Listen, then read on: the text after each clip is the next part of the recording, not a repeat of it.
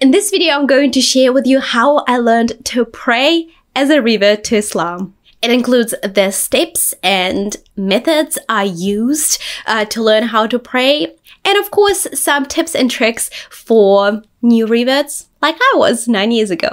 Alhamdulillah, I've been a revert to Islam for 9 years. I embraced Islam 9 years ago. I've never looked back, and Islam has made my life so much better. And I actually take a deep dive in my revert story in this video, so make sure you check it out.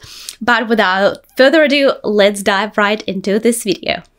Salam, I'm Veronica Adali. I'm a revert to Islam, a founder of a modest activewear brand, a content creator, a wife, and a mom. I share my life and business journey as a Muslim woman living in New Zealand. My mission is simple: help Muslim women to embrace modesty and hijab while following their true passion. I create content to boost self-confidence, mindset, and lift your spirit so you can successfully balance faith, career, and motherhood. Subscribe for inspiration, motivation, and lots of laughter, all from a Muslim woman's perspective. When I first converted to Islam, the first thing I need to do is learn how to pray, because praying is one of the 5 pillars of Islam. I had to learn all the different steps to the 5 daily prayers, and of course, I needed to learn the verses of the Quran because I had to pray in Arabic. Prayer is a very important part of an Islamic way of life.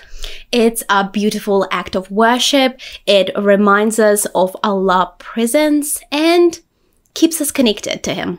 But it also helps you self-reflect and keep yourself grounded in your busy life. Like I mentioned, praying 5 daily prayers is a fard, obligatory in Islam, and it is one of the 5 pillars of Islam. A very important part of the prayer is your intention, and I absolutely love that. You need to be very sincere in your intention before you perform this beautiful act of worship, and remind yourself that you are doing it for the sake of Allah and Allah alone. So let's take a quick dive into the different daily prayers. The first daily prayer is morning prayer. It's called Fajr, and it's performed before the sunrise. The second prayer is called Duhur, and it's performed around noon. The third prayer is called Asr, and it's performed in late afternoon and early evening.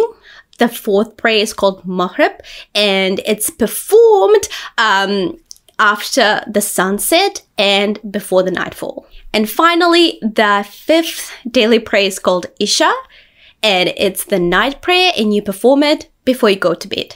All of the daily prayers have very similar rituals to them, but they're all slightly different onto how many rak'ah you perform. I really want to share with you the benefits of praying 5 times a day.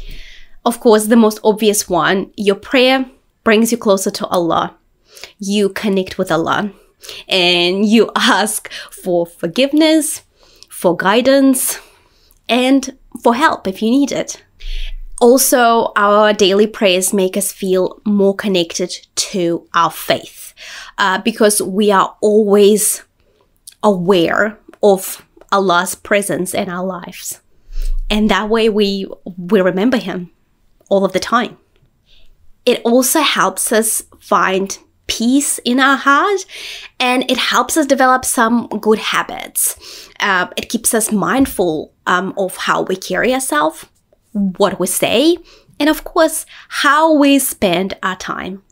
And overall, when you have your 5 daily prayers established, it keeps you on the right path in life. So as you can see, the benefits are endless, and every single revert goes through the period of feeling a little bit overwhelmed just because 5 daily prayers are performed in a very specific way, and you say very specific things, and Arabic. So when you're a new revert who doesn't speak Arabic, you have a lot of learning to do and it might feel very overwhelming, but I have some tips to share with you and give you an insight on how I learned how to pray 9 years ago. So to make this experience feel a little bit less overwhelming, because I know I've been there. I honestly thought I would never get it, but with enough persistence and consistency, you will get there, even though it might feel like you're on a struggle bus. But first of all, take advantage of Google. Or, I don't know, if you had a brochure that you got in your local mosque on how to pray, take advantage of that. I personally went to YouTube and I watched a lot of videos that explained very clearly on how to pray. And I also had a brochure. I don't even have it anymore. I think it got lost when we were moving the house. I don't think I have it anymore, so I can't show you, but I had a brochure with kids. It was made for kids to show them how to pray, and it was exactly what I needed. It showed you what you need to say, what poses you need to do, how to prostrate properly, the order of events in the prayer. It had it all, and I would pray looking at the brochure and that helped a lot. And it's okay if you have to do that at the very beginning. You gotta do what you gotta do to perform your daily prayers to the best of your ability. You can also, when you're doing the research and you're trying to figure out the steps, you can make your own cue cards. I know a few reverts who've done that. They would make cue cards and they put it around their prayer mat and they would follow the steps as they get through their prayer. I think that's a very, very effective way. You can also purchase my Salah mat. And yeah, this video is not sponsored. I'm just aware of them and I would probably get it for my kids in the future, inshallah. But the reverts, they would love that. I wish this was around when I was learning how to pray, because it just makes the entire experience so much easier to understand. So there is that tool here. I'm going to link them in the description below as well, so you can check them out. So in order for you to understand the process of your prayer, you need to know all the steps, all the positions, and everything you need to say. And of course, that just comes with practice. But once you understand that, it makes it so much easier to rinse and repeat. Before we start praying, we need to perform wudu. Wudu is a process, a ritual that allows Muslims to cleanse themselves and purify themselves before they begin their prayer. The ritual involves the washing of hands, face, nose, mouth, arms, head, and your feet with water. After completing wudu, you will feel refreshed and ready for your prayer. It's in a way of kind of washing away. For me personally, it's ingenious, honestly. Whenever I perform wudu, it just helps me wash away all of my worry, and I start my prayer with a clean slate. And of course, it also helps to keep ourselves clean. When we wash our hands, wash our feet, we wash our feet five times a day. That definitely keeps you nice and clean, and that's a bonus for sure. Another tip, I would recommend praying with Muslims who already know how to pray as much as you can. For me, I got married very quickly after converting to Islam. So my husband taught me a lot. I would pray with him, and that definitely helped me to learn all the steps and establish a solid routine when it comes to praying. It's just easier to follow somebody. and learn how to pray that way. I personally love praying in congregation because it's even more powerful than praying alone. You feel this connection with and unity with your fellow Muslims, and it's absolutely beautiful.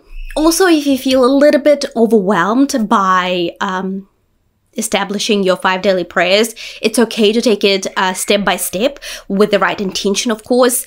Start by, performing one prayer. A lot of the times people start with their nighttime prayer because that's the easiest one to perform. You're in the comfort of your own home. You don't have to pray in the middle of the day. You might be at work or at uni. It's the easiest one to perform, the night prayer. You just perform it right before you go to bed. Once you establish that, you can add the evening prayer, and then the afternoon and the noon prayer, and then you can always add the Fajr, the morning prayer, and you just add them one by one until you feel like you can perform them all. But it really requires a lot of focus and a lot of intentional action, because yes, it's definitely very hard to especially if you live in a Western society, you go to uni, you work, you have to ask for a break, and you have to talk to your supervisor or your boss about, you praying and trying to find a room and taking wudu in public bathrooms. I understand it can be overwhelming and stressful. So definitely take it step by step with the right intention. Inshallah, you get there. But start with really getting your obligatory prayers down, all of your fard prayers. As soon as you get those down, you can add sunnah prayers on top of them, but focus on getting all the obligatory prayers in and establishing a solid routine that way. And of course, consistency. Staying consistent is so important. And even though I know it can be hard with our busy lives and we always have excuses, that's just how we're wired. But trust me, consistency will help you make your prayers a routine. And that's what you want. You want to stick to it for long enough for it to become a habit, and a very, very good habit to have. Praying 5 daily prayers is an important part of Islam, and it's something that every Muslim must do. I know that at some point we all struggle with prayer. I struggle with prayer at multiple points in my life, but just because we are all flawed humans, the point is we always need to come back to it. We always need to think of Allah, and we always need to make an effort and make it our priority to come back to Allah and perform our daily prayers.